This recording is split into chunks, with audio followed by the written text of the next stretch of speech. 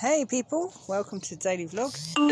Today's 37 degrees and far too hot, and here we have what will be, I've just sprayed, I don't know if you can see, I've just sprayed onto this and it's actually melted the plastic completely.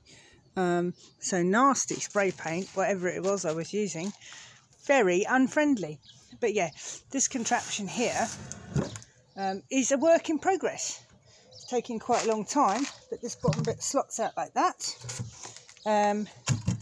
Underneath all this polystyrene you will have mosquito netting to keep the bugs out, and then I've made all these wonderful little frames with the lovely little corner bits in there, hundreds of them.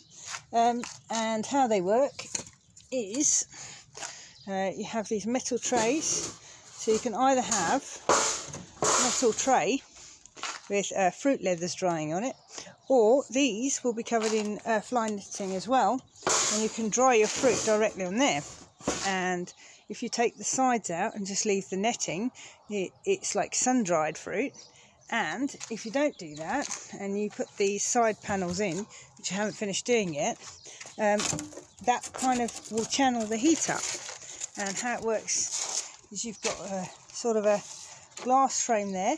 I'm going to reuse some recycled tin cans, and they're going to go underneath that, and that's going to channel the heat up all the way, sorry, really bad photo here, into this box, and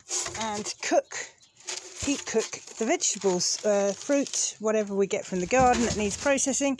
But yeah, really not probably very difficult to do, considering that today is 37 degrees and tomorrow's 38, and it's going to be like that all week, which is why I'm working on this rather than the cement, because the cement doesn't set at that temperature, so I'm kind of on hold with the build again.